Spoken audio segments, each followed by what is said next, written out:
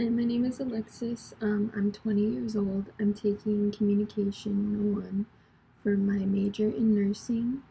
I will be a mother in January, so that's pretty exciting for me. I enjoy walking, biking. I do take care of twins as well as a job. I'm a caretaker.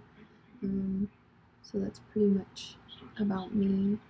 I think what makes a good public speaker is somebody who is strong in their tone, who has great body language, who keeps eye contact, who likes to interact with their audience, making sure that they understand that you care about their opinion as well as them caring about yours.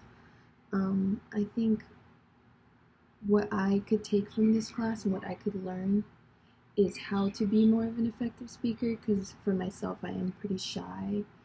I tend to stray away from being in front of audiences like that, so I think having to do my speeches in front of an audience, even though it's only 5 people, it'll help me kind of get out of my comfort zone and learn how to do that, especially because I'm going into the field of nursing. I will be in front of people and having to interact with them and speak to them, and they need to understand that I'm listening and I'm attentive, and I think eye contact and all of that stuff I could definitely try to work on and learn from my major. So, yeah.